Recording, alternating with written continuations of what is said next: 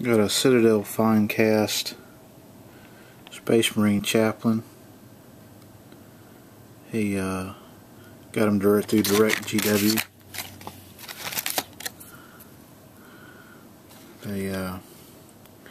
It's got nice detail on it. It's got a few defects. Let me put the macro on.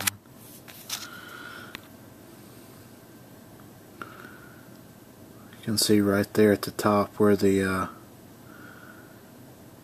wing should be. It's got a big clump of flash in there. Show it on the package.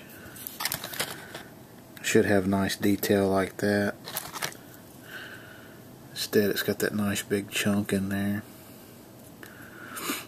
The whole model's a little off cast, like maybe the mold was uneven. It's not a big problem on most of it. You can just scrape it off, but right there where you get the diamond pattern detail on the handle, it's real hard to scrape that off and even it up and not lose the detail on it. You can see the mold line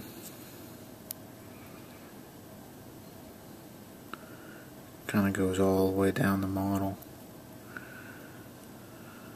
You can see it there where it offsets on the foot. Comes around, you can see it offsets on the other foot. There's no real chunks missing out of the main model itself. You can see the mold line really good there. It's like maybe the mold was just offset a little when it was done. Got the jump pack here. You can see the corner has a chunk missing out of one of the vents.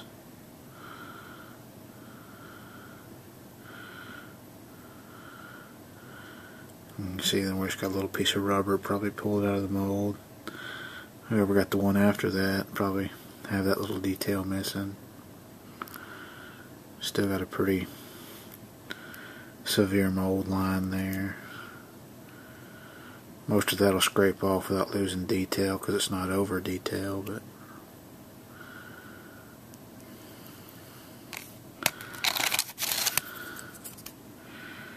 and here's the gun arm. You can really see the detail in there in the bolter, the bolt pistol. Looks like a pretty clean cast on it. It's just right there, it's got another piece of where it pulled out the mold, so again they'll probably lose that on the model that comes after. All in all, it's pretty good. I'll probably, where this big chunk of flash is on the Proteus, I thought it was a like right down here, it was a purity seal at first, but looking at the packaging I could see it was where just a big chunk of flash got in there where the mold was messed up. I'll probably take up on the top and put a little round piece of green stuff and try to make it look like a purity seal there. Otherwise you're going to lose a lot of detail trying to scrape it off.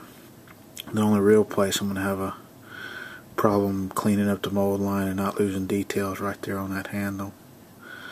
All in all, it's a pretty good product. I think once they get their quality control under